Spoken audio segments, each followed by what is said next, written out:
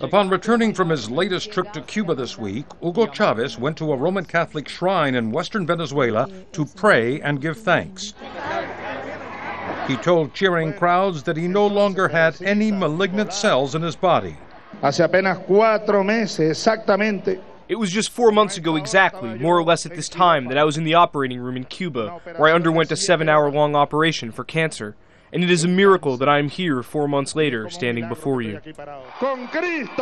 But days before Chavez's triumphal return, a Venezuelan doctor told this Mexican magazine, Milenio, that from what Chavez's family has told him, the president's prognosis is not good, and that his life expectancy may be as little as 2 years. The interview garnered little attention until Saturday, when Dr. Salvador Navarrete, in a letter to the Venezuelan newspaper Tal Cual, said he has had to flee Venezuela. Navarrete says he fears Chavez's death could destabilize the country and urged the government to be more open about the president's condition.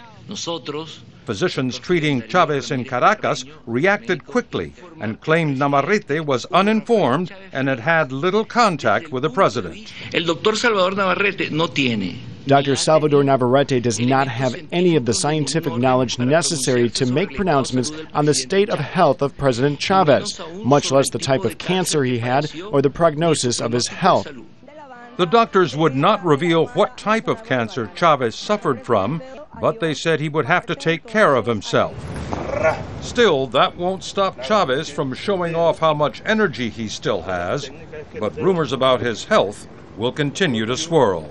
Roger Wilkison, Al Jazeera.